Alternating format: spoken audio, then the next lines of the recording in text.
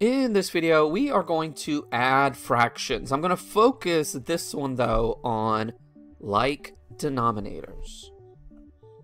Alright, so we're going to add 3/10 and 6/10. Notice again that they're both tenths, right? The denominator is the same.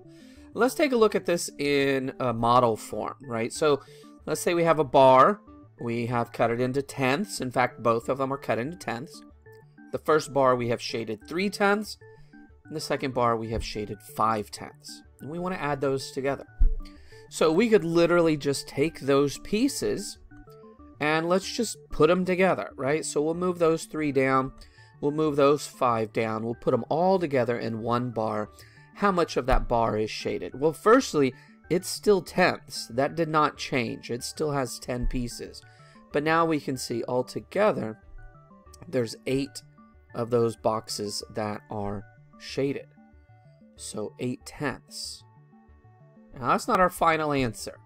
So mathematically what we would want to do, and any time we work with fractions, whether we're adding, subtracting, multiplying, or dividing, we have to make sure, does the fraction need to be simplified? Does the fraction need to be converted if it's an improper fraction? So 8/10 can be simplified. The greatest common factor for 8 and 10 is 2. So 8 divided by 2 is 4, and 10 divided by 2 is 5. 4/5 is our simplified answer.